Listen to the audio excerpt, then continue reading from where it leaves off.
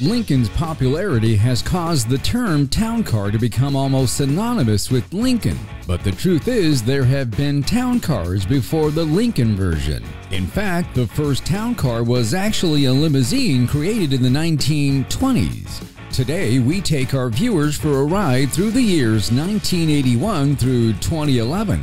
This is the story of the Lincoln Town Car. Ford actually began using the name Town Car in its Continental lineup, with the addition of two formal sedans known as the Town Car and Limousine. This took place through the 70s, but we're gonna start through the first generation Lincoln Town Car, which was released in 1981. For 1981, the Continental name was replaced and a new Town Car name was used for the non-mark Lincolns. The lineup was also simplified with the elimination of the slow-selling Versailles model. The sole engine was the 302 V8 with fuel injection, and styling was virtually identical to the 1980s cars, with only minor changes. The new Town Car retained the prior Continental's exposed oblong dual headlamps and optional digital trip computer display, and added a new keypad entry system. Lincoln's formal upright grille was naturally retained. These cars were unashamedly aimed straight at mature customers with money in the bank.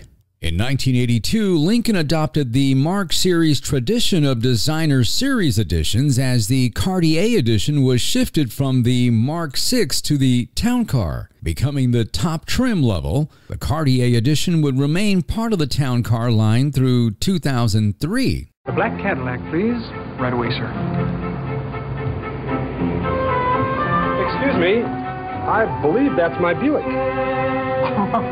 Yes, so it is. Today, it's not easy to distinguish yourself from the crowd. Is this my Cadillac? No, it's an Oldsmobile, I think. This is the Buick. No. This is the Buick. No, this is the Cadillac. The Lincoln Town Car, please.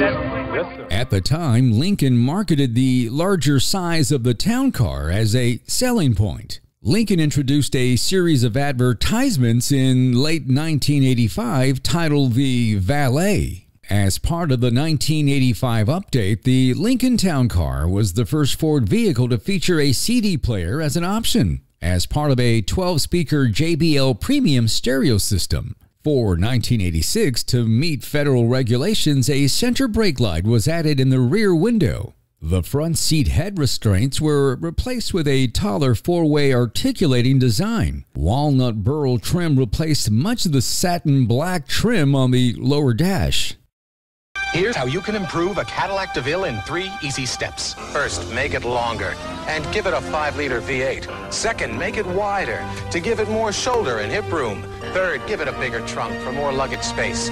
When you're all through, what you have is the Lincoln Town Car. 1989 models are distinguished by special trim features including satin black paint for grille blades, trim between headlights, and amber instead of clear front parking lamps. The Lincoln front end badging is moved from above the left headlight onto the grille and changed to a large sans serif script. In the rear, the brushed metal panel was given a pinstripe finish and all badging was moved from the panel onto the trunk lid. All models feature a landau roof with a smaller, more formal Frenched rear window. All non-Cartier models also include a embedded Lincoln star emblem in their opera windows. The interior of the Lincoln Town Car featured many advanced luxury options for its time. Signature Series Cartier models featured 6-way power seats and manual seatback recliners for the driver and front passenger. Several electronic features included an optional digital display trip computer showing the driver miles to empty, and based on driver input, an estimated time of arrival. Not since everybody liked Ike. Not since a real Rocky became Chet. Not since 1952 has a luxury sedan been named Motor Trend's Car of the Year.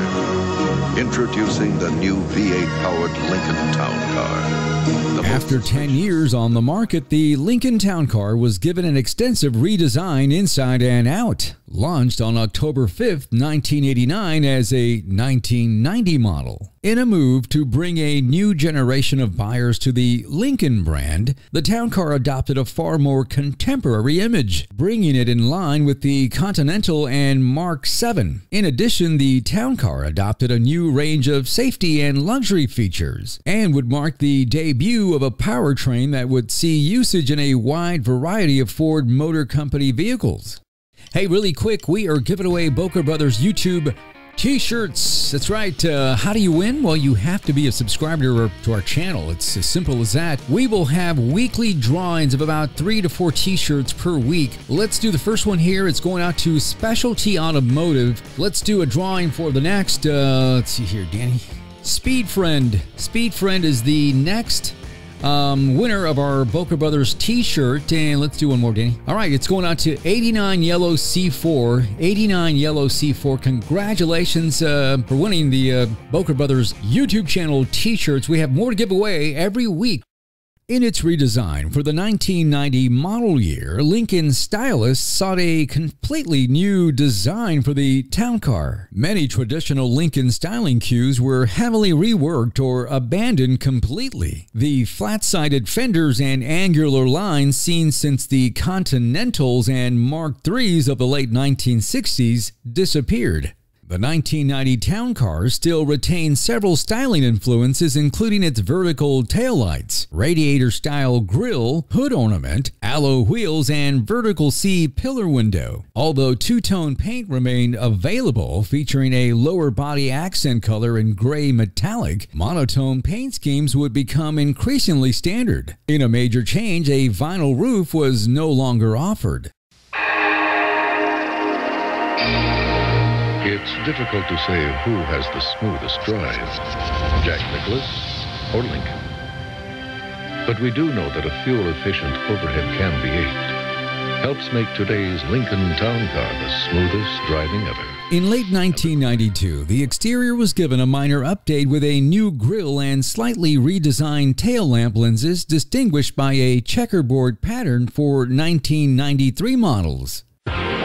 With the 1995 Lincoln Town Car's dual airbags, four-wheel anti-lock brakes, a completely new interior that seats 6 in luxurious comfort, and a powerful V8 engine that goes 100,000 miles before its first scheduled tune-up. As with the Crown Victoria and the Grand Marquis, the Town Car received a larger update for the 1995 model year in late 1994 as the FN 116. This facelift is best distinguished by the deletion of the fixed quarter glass in the rear doors, along with the redesign of the side mirrors, enlarged and changed to body color, although the bumpers largely remained unchanged. The front fascia was updated as the headlamp clusters are changed to a clear lens design and separated from the grille. New for the 1995 model year was the integrated voice-activated in-car cellular telephone concealed in the center armrest, which featured a speakerphone as well as the rear-view mirror-mounted microphone for hands-free calling. The new Lincoln Town Car poses a dilemma for your accountant.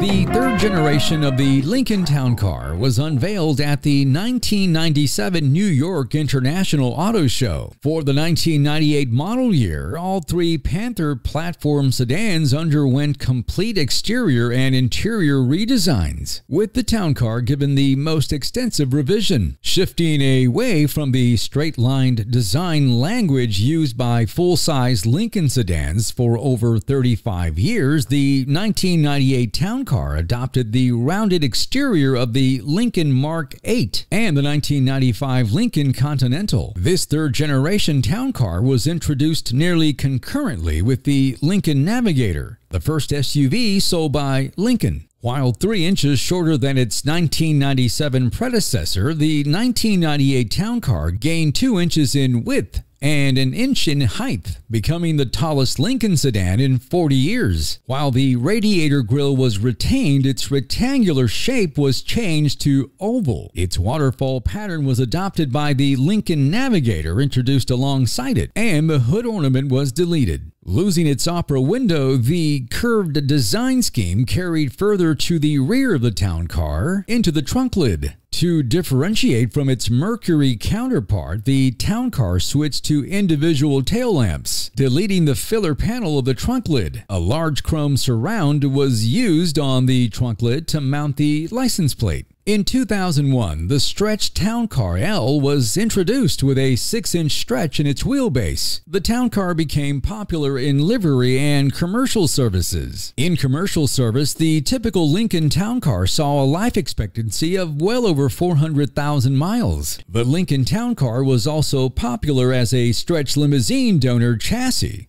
It was the most commonly used limousine and chauffeured car in the United States and Canada. For its 2003 redesign, the interior of the Lincoln Town Car saw extensive changes. To differentiate the Town Car from the Mercury Grand Marquis, the radio and climate controls were integrated into a single unit with an analog clock. The interior was given a model-specific wood trim bordered by a satin metal. The redesign included new seats distinguished by taller head restraints. Alongside the Lincoln LS, the 2003 Town Car introduced a DVD-based satellite navigation system. For 2004, the Soundmark standard stereo system is redesigned to offer dual media capability, AM/FM cassette and CD. For the first time since 1996, the 2005 Town Car receives a new redesigned steering wheel. For 2006, the instrument panel was redesigned with the Town Car gaining a tachometer alongside its Ford and Mercury counterparts. As part of the 2008 shift in assembly plans to streamline production, Lincoln deleted or standardized many features of the Town Car, leaving only 4 remaining options: HID headlamps, white wall tires, polished 18-spoke wheels in place of the 10-spoke machine-finished wheels, and a trunk organizer. For 2008 through 2011, the Signature Limited became the sole trim available on the standard wheelbase Town Car, along with the long wheelbase Signature L. The Executive Series remained in production for fleet and livery sales. The dual media cassette and CD player was replaced with a 6-disc in-dash CD changer unit, and both the trunk and mounted CD changer and GPS navigation radio were discontinued, as was the THX certified premium audio system.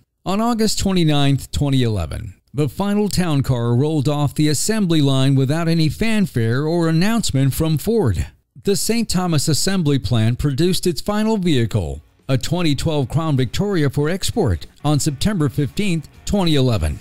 Hey, well, that pretty much wraps up this story on the Lincoln Town Car. We want to thank all those for watching and all those for subscribing to our channel. If you are not a subscriber to our channel, do so now for a chance to win a free t-shirt. We have 3 or 4 drawings a week. Thank you very much for watching. If you like this video, leave us a thumbs up, subscribe, and hit the bell for future notifications. Thanks for watching the Boca Brothers YouTube channel.